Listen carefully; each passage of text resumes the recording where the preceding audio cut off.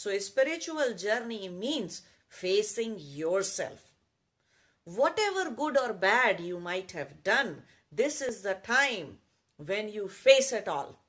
Are you ready? Are you ready to face yourself? Are you ready to handle what you have done? Are you ready to do the forgiveness work that it requires for all those who have harmed you? So exactly the same way, this is one thing that I'm telling you about, which makes people go crazy, which makes people go lose mental balance because they learn about their karmas. Another thing is, until now, you may not know that how angry you could be.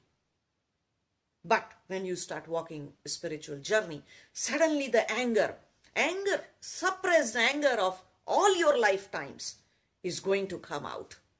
And when you see it, it may appear like a volcanic thing. Because just getting angry here and there, little bit, even that, if that bothers you a lot, and if your own emotions bothers you a lot, then whatever has to come out is going to come out in a complete load. Truckload of bullshit is going to come out through a spiritual journey. Are you ready to handle it?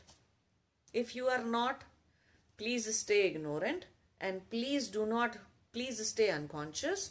Please stay sleepwalker, be a sleepwalker. Do not walk your spiritual journey. A spiritual journey requires a lot of courage. Facing yourself, facing all the bullshit that we keep on telling ourselves. Having the courage to forgive ourselves and the other people. Having the courage to stand in the darkest hour of your own self-image. Okay? So spiritual, that is why we say yogi can only be the one who is a Kshatriya, a warrior. Not as in warrior to fight somebody else outside in the world.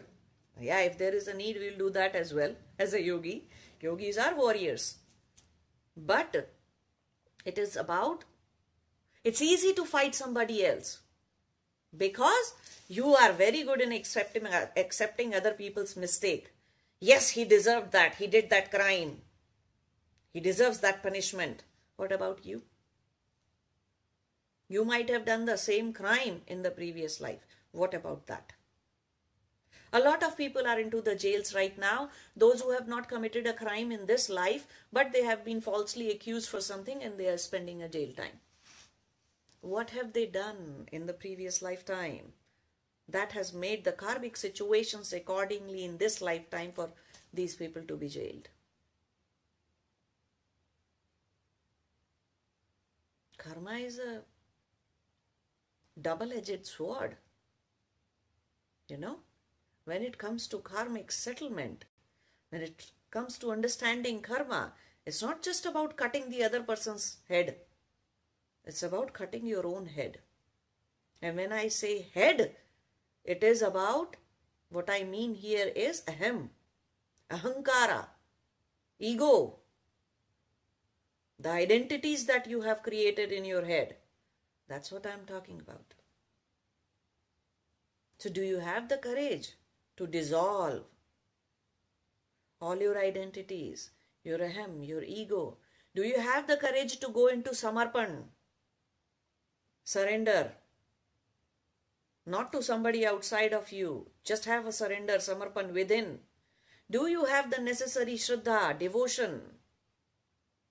Not to somebody or something. Objectless devotion, objectless samarpan, shraddha, objectless faith, objectless courage, unconditional.